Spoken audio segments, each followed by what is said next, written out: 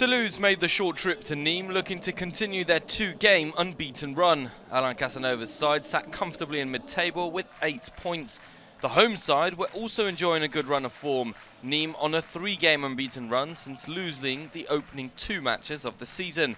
A change up front for Bernard Blacart's side, who opts to put the club's top scorer this year, Kelvin, on the bench.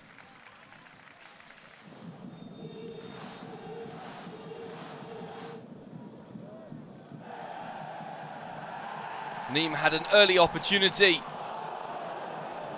to get a goal. The ball won high up the pitch. PHILIPPOTEAUX gets the shot off. It's off target, appeals for a penalty as PHILIPPOTEAUX goes down, and you can see that it's a very bad tackle, and the referee probably could have given a spot kick for that. PHILIPPOTEAUX able to continue, and it was the Nîmes forward who cut inside and beautifully finished for Nîmes' goal. A wonderful strike.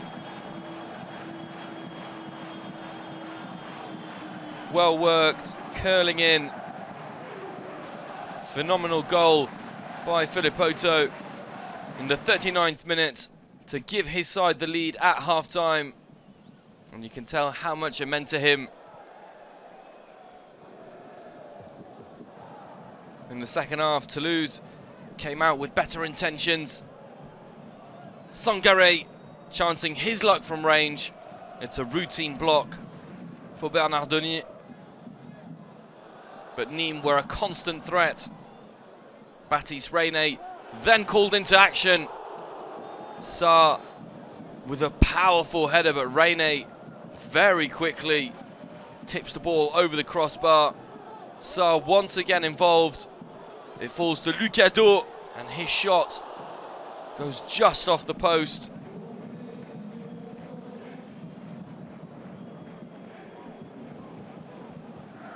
With Toulouse pushing for an equaliser, they would be reduced to 10 men. DIAKITE flying into a tackle on PHILIPPOTEAUX once again.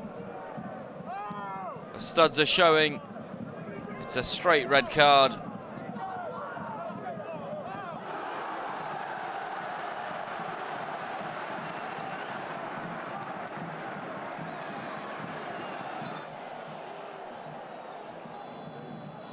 With a man advantage, Nîmes extend their unbeaten run to 4 and climb up the standings, leapfrogging Toulouse on goal difference.